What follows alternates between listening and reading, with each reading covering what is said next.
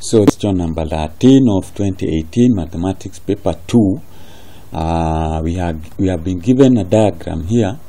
So we are told in the figure below, OP, this is a vector OP is equals to P, OR is equals to R, PQ, the ratio of PQ and QR is 1 and 2, and we are also told PS is equals to 3PR. So if this is our PS here is 1, then it means this other one is 3, so that not 3 but 2, so that we have PS is equals to 3PR. PR fit onto PS 3 times. Okay, so with that information we are told to find express QS in terms of P and Q. Now we start with OQ. We say that OQ is equals to, using the ratio theorem, we will take 2 divided by 1 plus 2 of P. So that will give us 2 over 3 of P plus 1 divided by 1 plus 2 of R. So that is the ratio theorem. So that will give us 1 and a third of R. With that, we now focus on OQS, OS. So OS is equals to move from O to S, it's the same as moving from OP and PS. So this is OP plus PS. We know OP is equals to P, so we need to find now we need to find PS.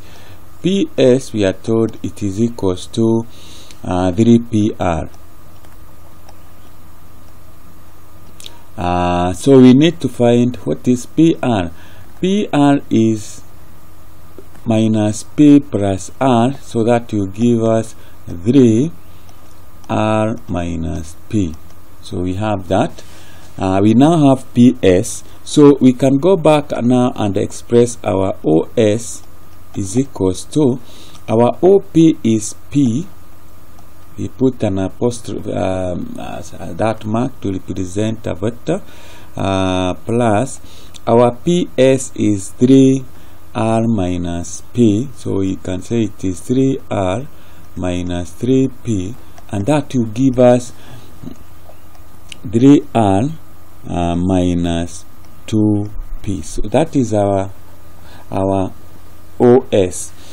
So we now go to our vector here, QS. We need to know QS is equals to, QS is from here to S there. So we can say QS is equals to minus OQ plus OS, and we have this which is the same as OS minus OQ, and we have both vectors. We have vector OS, which we have found here. We also have vector OQ, which we have there. So we can now say QS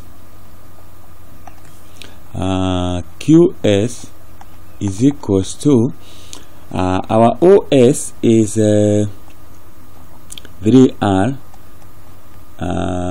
minus 2P, and then we have minus our OQ is this, so we have it is 2/3 of P plus a third of R. So that is the values that will give us our vector QS.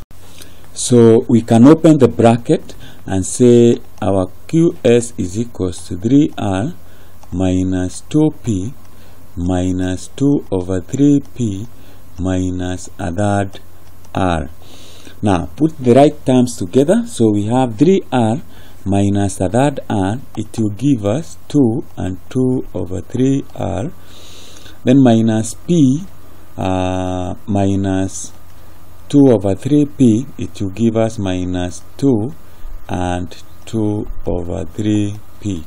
We can write this properly and say this is equals to, write it in proper form. In vectors it is preferable, so we say it is 3 times 2, that is 6, plus 2, it is 8 over 3 r minus, this would still give us the same, 8 over 3 p, and that is a value of, or that is how you express our